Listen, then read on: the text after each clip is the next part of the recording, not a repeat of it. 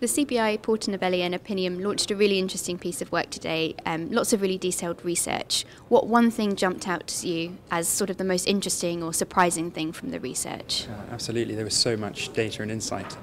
I think one of the key things that struck me was the different perceptions that consumers have of big versus small businesses. They almost see them as completely different entities altogether. When you look at the list of top 5 of sort of things you attribute to big business and small business, they are completely different, so ranging from sort of local and family-run and potentially struggling from small businesses to board of directors and exist to make a profit, etc. When actually they're all trying to achieve the same thing. So potentially some lessons, of course, can be learnt by small businesses about big businesses and opposite way round too. So I thought that was just under that sort of top line of insight. There's some really interesting bits and pieces that can be derived from the data when we dig down. Thanks, James. And we had lots of business leaders today here at the event.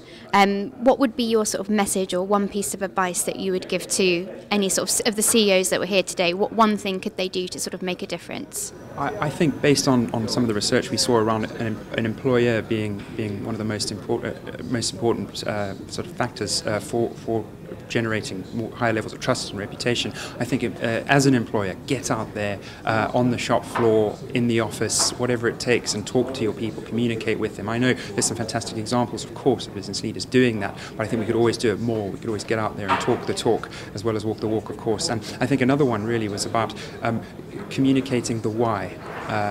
What you do as a business, or rather why you do it, not just what you do and how you do it, how you make things and what you make, but why you do it, why you get up in the morning, because that will really inspire people. And I think the workforce is crying out to be inspired. They want to, they trust their employers, and I think that could be a real key thing to do tomorrow morning. Quite easy to do.